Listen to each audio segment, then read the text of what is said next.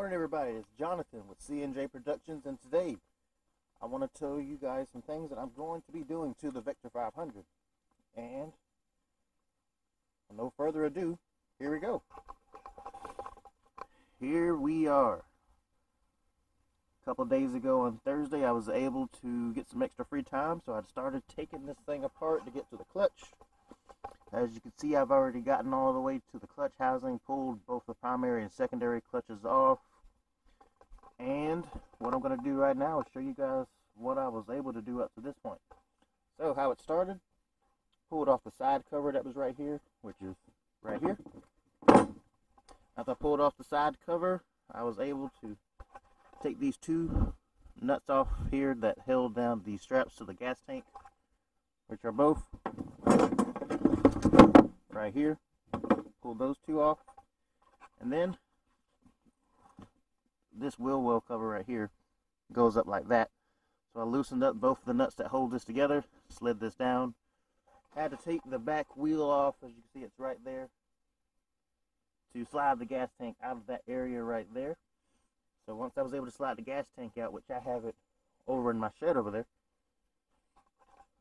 I was able to take off the firewall panel that sits right here, which I have right here. It's got the heat shield on it. Got that together, set that right there. And then from there, I was able to start taking the nuts off for the clutch hover. And there was about, I believe, 14 of those on there. Didn't take too long once I found my extensions. Got that together. And then I was pretty much cooking with oil now. Didn't take a whole lot of time. Took maybe about an hour and a half, 2 hours just to get to what I did there. Unhooking the gas tank wasn't hard. Wasn't hard at all. Probably should have sprayed it out. As you can see, I have a lot of sand and clay in there.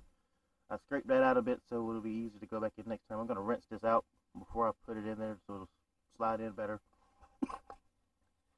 And then, I don't think I showed you guys this, but I put a fuel filter in the fuel line from the fuel tank there to make sure I have fresh, clean gas going into this machine. Don't want any more top end rebuilds anytime soon. Here's the connector that goes into the fuel tank that connects to the fuel pump. I didn't have to go over all that like last time of going in and taking loose the exhaust. Going this route, you're pretty much able to get a clean shot of all of those bolts that hold the clutch cover on, and you get a clean shot at the two nuts that hold on the primary and secondary clutch. And from there I was able to zip this thing out. Next I'll show you guys the parts. Alright, here's the belt that came off of it. Is the old belt. Does not look too bad at all. Wasn't sure about these kind of like white scuff marks all the way around there. That's on both sides. Seems to be okay. I didn't see any flat spots. But here's the new one. As you can tell, it's still, I'm assuming this is like a newness that's on the belt. Seems to be about the same size. Yep. This seems to be about the same size, so they should have sent me the right parts. Looks like it. Here's a new spring I'm going to be putting in this baby. There's the old spring. Here's the secondary clutch. Seems to be in good condition. I did not see any pitting or marks on the inside of the clutch that meant that there was any issues going on. I didn't see any issues at all. What I also wanted to do is in the clutch carrier housing, I wanted to go in and change this bearing. One time I ran into some water in a creek. It got a little bit higher than what I should have. I'm assuming some water got in the clutch, and I believe this bearing is bad. It doesn't look too bad in the inside. Not sure if you guys could see it, but it does not seem too bad, but there is some sort of squeaking noise coming out of the clutch housing area. So I'm assuming that I need to replace this. This is the original bearing that's been on the machine, so I'm going to be replacing that. Here is the primary clutch sheave. Seems to be okay. Looks just like what you'd find on a Yamaha Rhino. I believe the specs are similar. This clutch I actually am going to be planning to send off to get it milled to see if I can get some sort of extra top end grips out of this machine. So more than likely this week I'm going to be sending this baby off. I got to do some cleaning of it. When I greased it the last time, it looks like it must have gotten maybe a little bit too much grease in there, and some of it actually slung out a little bit. But it seems, I mean, just about, it seems like the sliders are okay. I don't see any excess movement at all. It still slides just fine. So I'm going to be taking it out and servicing it, cleaning this up before I send it off. As you can see, there's the front of this baby. See, I don't see anything that looks like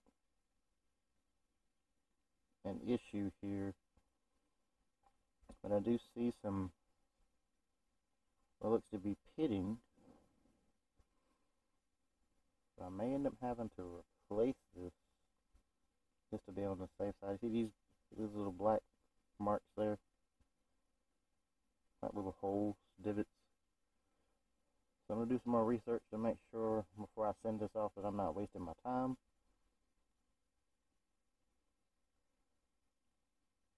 I may end up having to get a new primary clutch before I send this off, which is probably a good thing, because I've been worried about this thing, you know, for the longest since I've been having it. So overall, this is where we are right now.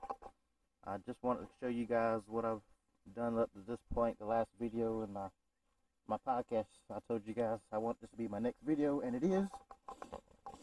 So up to this point, I have removed the primary clutch, secondary clutch, the belt. I'm going to be cleaning out this housing in here to make sure we don't get any extra dirt in here. We're going to blow it out, clean it up, and get it ready to be put back together once I can get this back going. I'm going to be more than likely this week dropping this baby off to Aiken Motorcycles over in Aiken, South Carolina, to get the spring off, replaced with this spring, and from there I'm going to make a decision on what I want to do with my primary clutch assembly. Go ahead and get it sent off and sent back to me.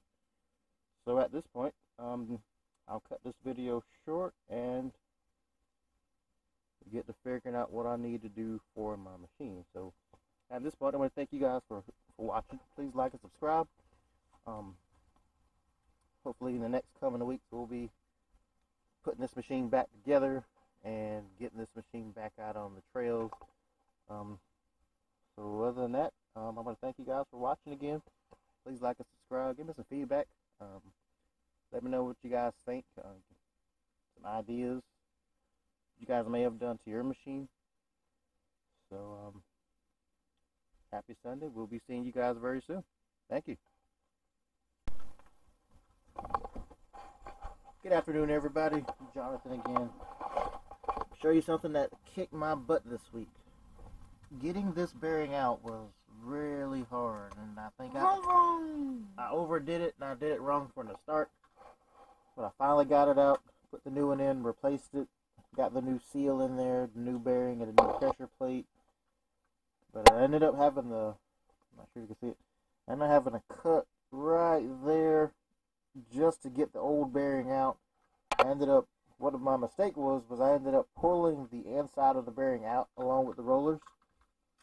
And that was a mistake, because the bearing puller that I did get required the inner bearing to be still intact, and that pretty much was a disaster. So instead of taking it back, I just ended up cutting it down the side right here.